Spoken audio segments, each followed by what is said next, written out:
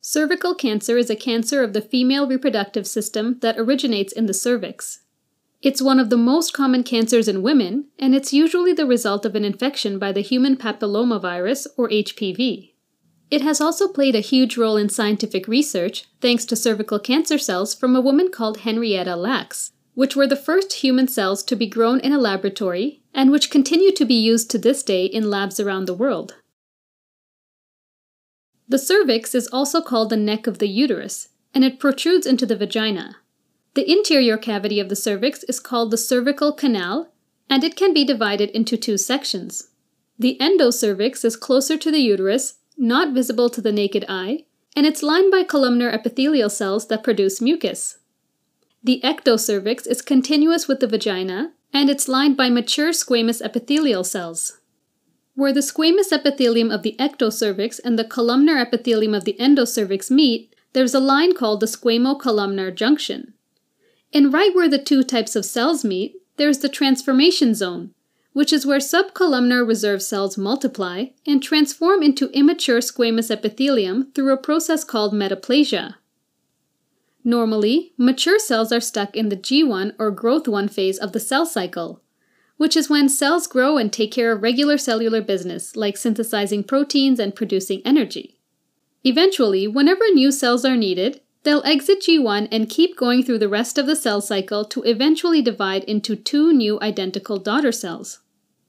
Sometimes, though, cells can be pushed out of G1 and go through the cell reproduction cycle faster than the body needs new cells.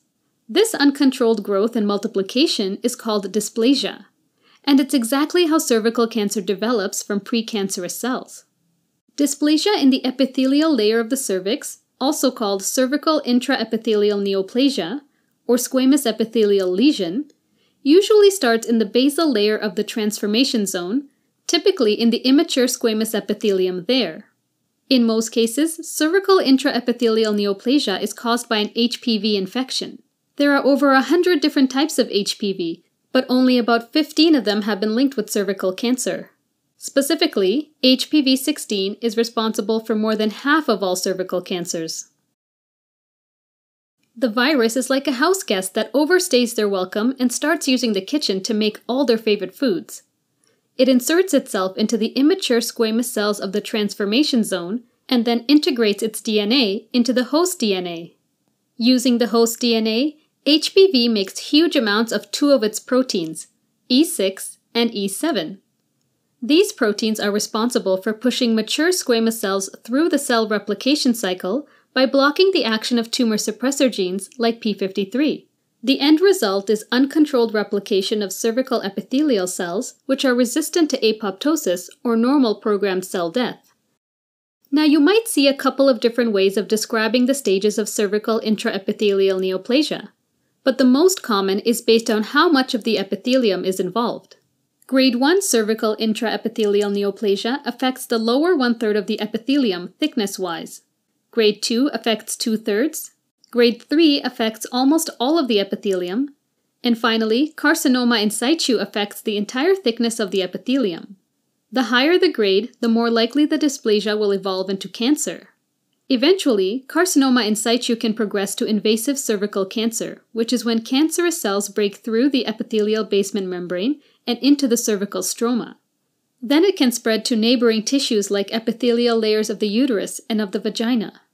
Finally, it can pass through the pelvic wall and affect the bladder and rectum. Lastly, it can also spread via the lymphatic and circulatory systems to other areas of the body, like the liver and lungs.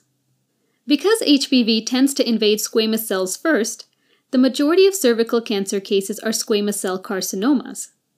The second most common type, also associated with HPV, is cervical adenocarcinoma, which involves the epithelial gland cells of the cervix.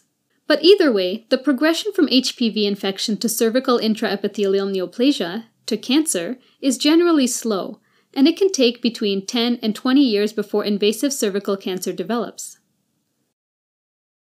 Okay, now since HPV is a sexually transmitted infection, the risk of developing cervical cancer is highest in females who do not use condoms and have multiple sexual partners. Not every HPV infection results in cervical cancer, though. In fact, the immune system fights off most HPV infections, so it's believed that there are other factors involved. For example, the risk increases depending on the type of HPV, how long the infection lasts, and if the person is immunocompromised. Environmental factors like smoking also increase the risk. But the good news is that vaccination against HPV immunizes against several HPV types linked with cervical cancer, including HPV-16. The first symptom of cervical cancer is often abnormal vaginal bleeding, especially after sexual intercourse. Other symptoms include vaginal discomfort, vaginal discharge with an unpleasant smell, and pain when urinating. If the cancer has spread beyond the pelvic wall, it can cause symptoms like constipation and bloody urine. Screening for cervical intraepithelial neoplasia and cervical cancer is done with a pap smear with high-risk HPV testing. Pap tests are so good at detecting precancerous cells that screening recommends a pap smear every 3 years for females between 21 and 65 years of age. Together with the HPV vaccine, this has contributed significantly to the drop in cases of cervical cancer worldwide. Now, during a pap test, some cells from the transformation zone are collected with a brush, and then they're examined under a microscope for dysplasia. If the pap test comes back positive for dysplasia, it may be followed up with a colposcopy, which is when a magnifying device called a colposcope is used to get a zoomed-in view of the cervix and then obtain biopsies. Treatment options for cervical intraepithelial neoplasia include cryosurgery, where liquid nitrous oxide is used to freeze and kill abnormal cells, and conization, where the transformation zone and some or all of the endocervix is removed surgically.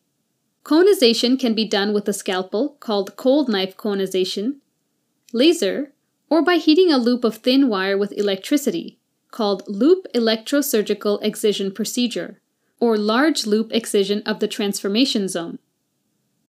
Treatment of early cervical cancer is to surgically remove either just the tumor or also the uterus and associated lymph nodes. If the cancer is more advanced, radiation and chemotherapy may be done. Alright, as a quick recap, cervical cancer is a cancer of the female reproductive system affecting the cervix. It's most often a squamous cell carcinoma caused by a human papillomavirus infection. It starts as cervical intraepithelial neoplasia and develops very slowly. Many cases of cervical cancer can now be prevented thanks to the HPV vaccine or caught very early on by screening for precancerous lesions with a pap test.